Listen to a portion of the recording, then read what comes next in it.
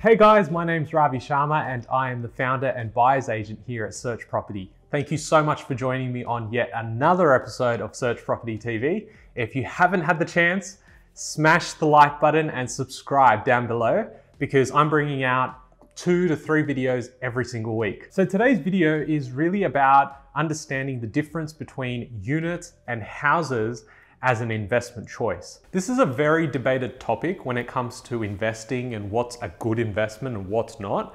As disclosure, this is obviously not financial advice. However, it's just interesting to explore both options and what are the pros and cons for each one. Now, when we're looking through assessing whether units or houses are better as investments, we're going to look at mainly 5 topics. So capital growth, rental returns, holding costs, control, and location. Capital growth. Houses have capital growth, units don't. Now, this I don't agree with at all, and it doesn't take a genius to understand something so simple, like the fact that if units did not actually experience any capital growth, then units that were selling for $100,000, say 15 years ago, should technically still be 100K, right? And that's clearly not the case. When we are looking at assessing capital growth across different capital cities and obviously regional markets as well, we can see there's a correlation between houses having higher levels of capital growth as a percentage. But when we're really looking at this, we've got to factor in the fact that this is all very generic. This is applying to a whole suburb, it's applying to a whole capital city, and that's not really the case when you're looking at suburbs street by street and what works and what doesn't. What you really need to consider is things like demographic, what the people in the area actually want and what's in demand, and what does future supply look like.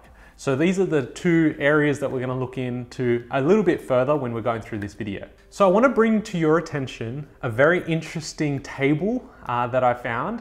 It's unit prices and house prices over the last 25 years. Now this is a study done by CoreLogic, and as you can see, house values over the past 25 years nationally have grown at an average annual percentage of 6.8%, bringing the average median house value, this is of 2018 obviously, is $571,441. Now when we cross over and we look at unit values, what's surprising here to many is that the average percentage change here is 5.9%, and is actually bringing the median value to $515,610. So what exactly does this mean? It means that although we've been continually to think that houses are outperforming units, it really comes down to specific markets where I've seen suburbs in which units have actually outgrown houses as a percentage. So it's really important that when we're looking at these numbers, that we take it with a grain of salt. Understanding what's happening on a more granular level is important, especially when you're looking at investments in particular areas. When it comes to housing and units, the issue of affordability becomes a very big factor when investors are looking to invest in a property, or when owner-occupiers are looking to purchase in a particular suburb they really like. Something that really sticks out on this table that I put up is the Sydney median value. Now, of course, this is from 2018, so we were actually above the 1 million threshold, which has now reduced in 2020.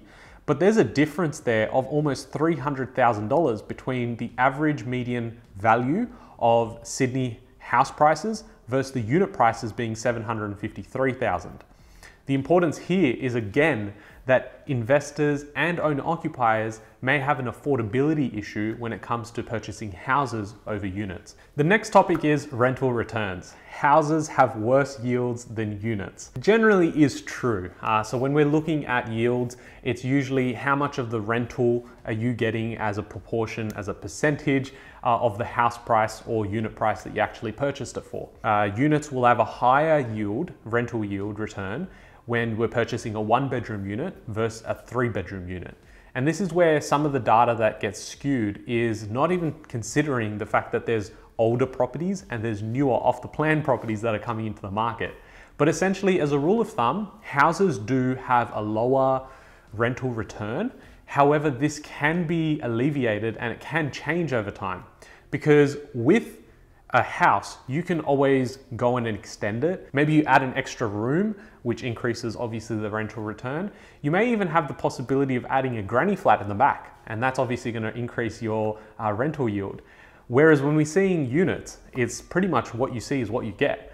You can't really add value by adding a whole new bedroom in there or by adding a new dwelling attached to it. Obviously you can't do that.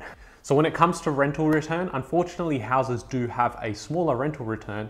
However, again, if we're looking at particular markets, there are areas out there that are giving you rental returns of 7, 8, 9, 10% even sometimes. Whereas units, if you've chosen it in a particular area, you may only receive only a 4 or 5% rental yield.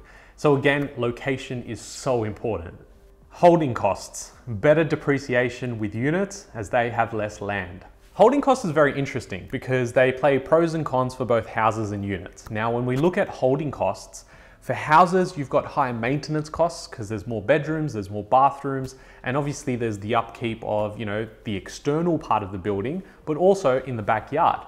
Whereas you don't really have that with a unit. It's usually a very low maintenance affair, and that's why it attracts a lot of younger people to actually move into a unit or at least purchase them. Now, when we're looking at maintenance costs, we've got to figure out that with holding costs, we've got strata and body corporate fees. Now, with both, council rates is unavoidable. You've got to have insurance, but an added cost is usually the body corporate or strata fees that you get with units. That is not something you have to pay for when it comes to houses. However, we have council rates, and that's reflective of the land value. So sometimes you could find yourself paying a lot more for the house in terms of council rates, but you also do have to pay council rates as part of units. Something that people don't really pick up on is the fact that when units are purchased, they are actually purchased with a smaller land content.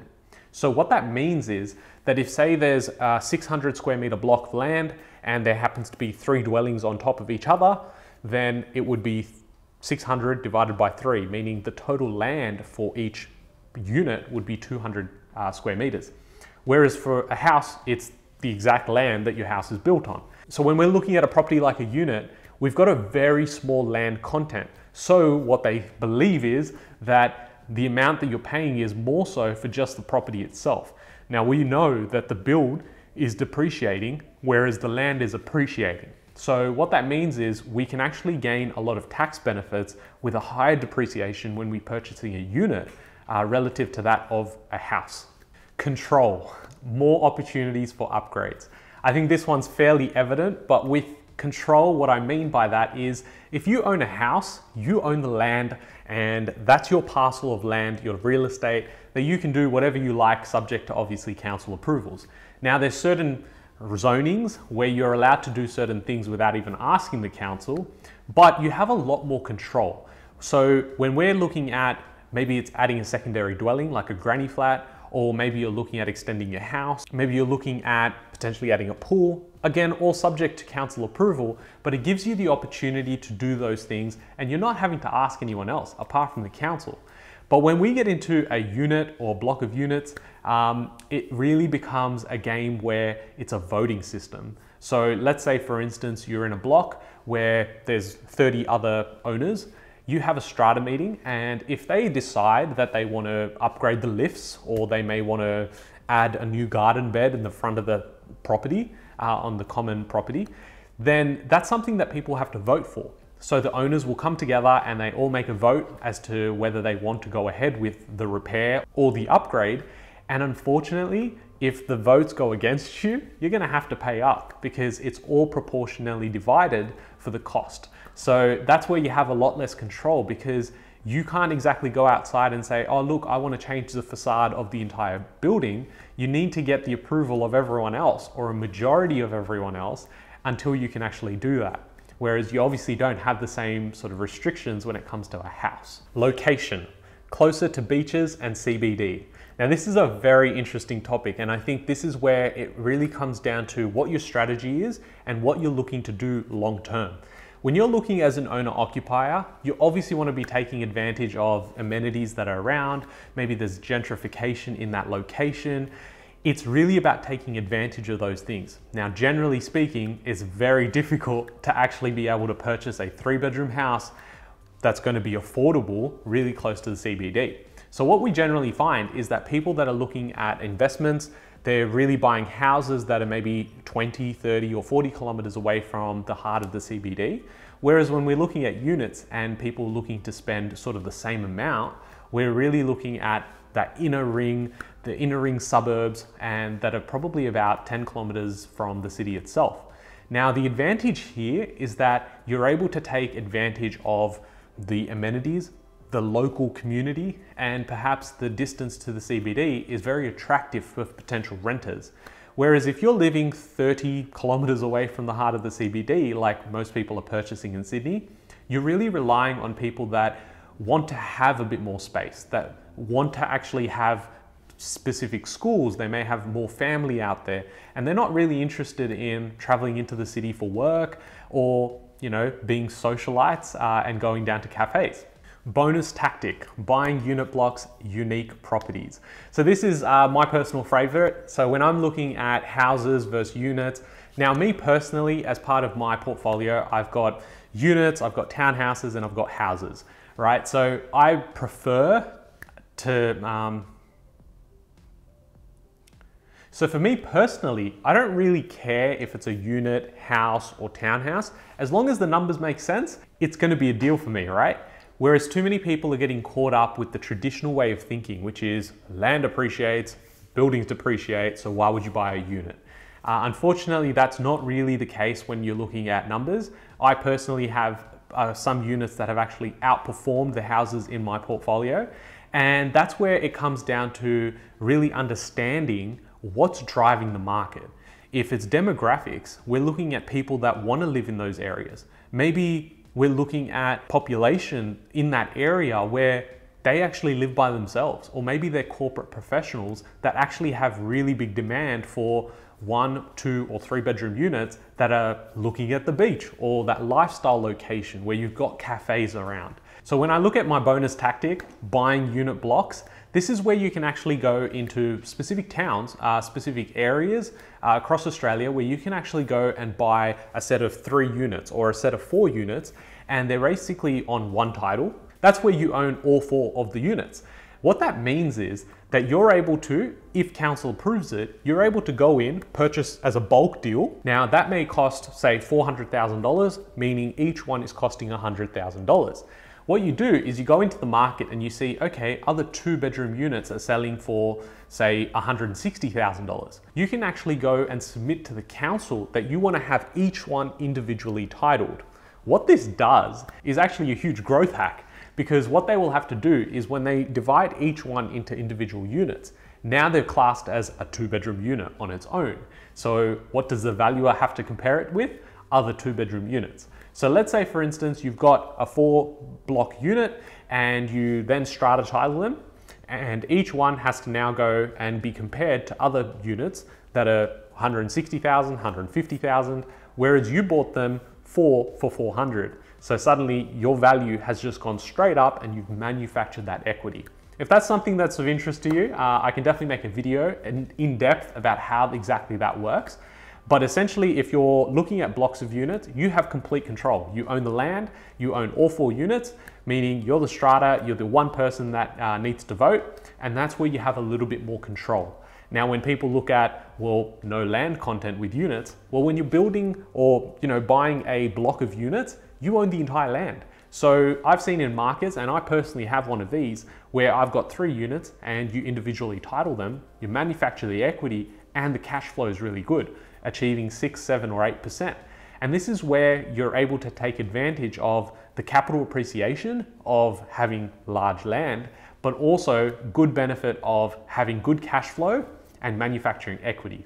I guess as an overall, you need to really be focusing on what's unique. So it's a simple game of demand and supply, right? It's really about understanding the local economy there.